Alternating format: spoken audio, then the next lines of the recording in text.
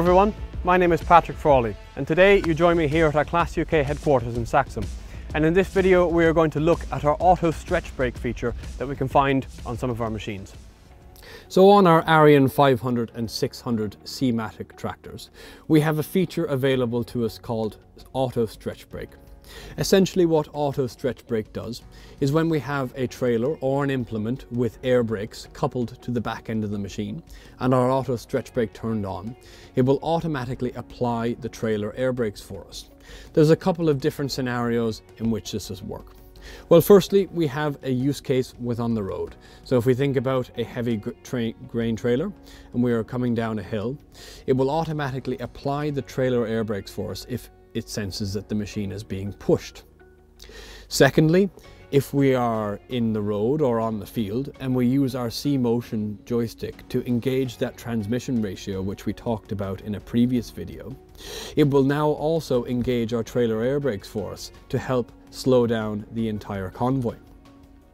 If we are in field conditions and we're going a little bit slower and we have a cruise control set of maybe 15 kilometers an hour, for example, again, it will use the trailer air brakes or maybe the baler air brakes in this example to again stabilize the entire convoy and slow the unit down and maintain that desired speed. Also, and one of the most noticeable points from an operator's point of view is when we are changing direction.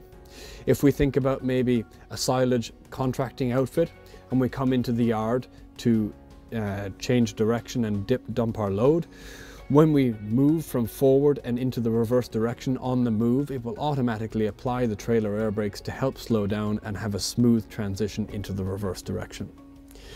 From an operator's point of view, it's very, very simple. We essentially have an on or off value. We can see here in this machine, we have this switch down the right hand side, which we press once to turn on and once to turn off.